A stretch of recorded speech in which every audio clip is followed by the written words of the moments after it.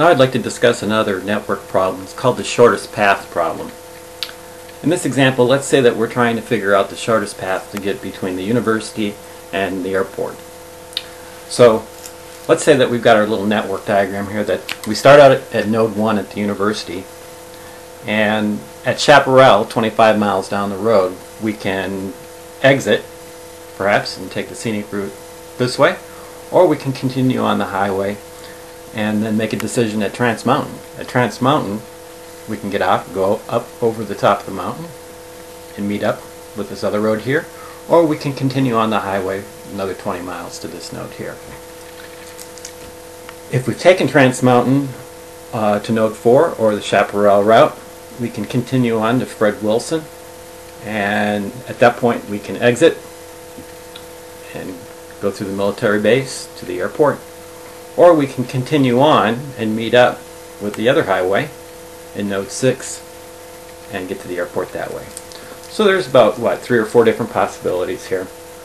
In a larger network, of course, you wouldn't want to enumerate all the possibilities, but in this problem we could pretty easily do that. But in a realistic shortest path problem, you're going to maybe have hundreds of nodes, and you'll want to figure out the shortest path using an integer programming model again.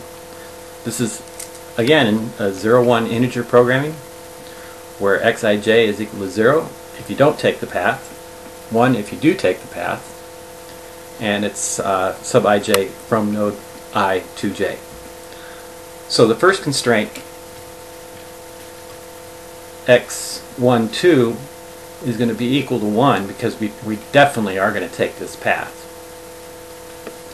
Let's take a look at that. Okay, starting out with the objective function, we're minimizing the total cost here is the miles to the airport, and the cost function is 25x12 plus 18x24, and so on. First constraint, x12 is equal to 1. Second constraint, this is where it gets a bit tricky. x12 is equal to x24 plus x23. Now why would that be?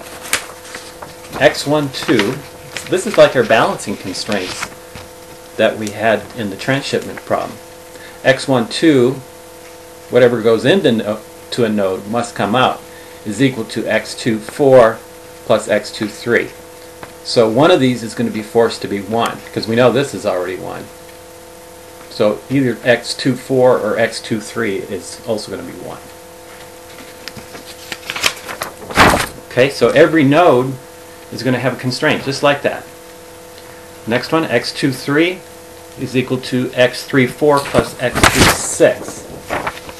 x23 is equal to x34 plus x36. So if x23 was 1, then one of these, either this one or this one, must also be 1. But if x23 was 0, then both of these are going to be 0 as well. See how that works? So every node has a constraint like that. So x34 plus x24 is equal to x45.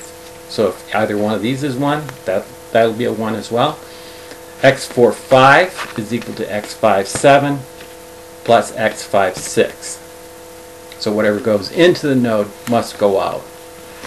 And then finally x57 plus x67 will have to be equal to 1. That's where we force it. That one of those going into the airport has to be 1. Okay? So there's the rest of the formulation.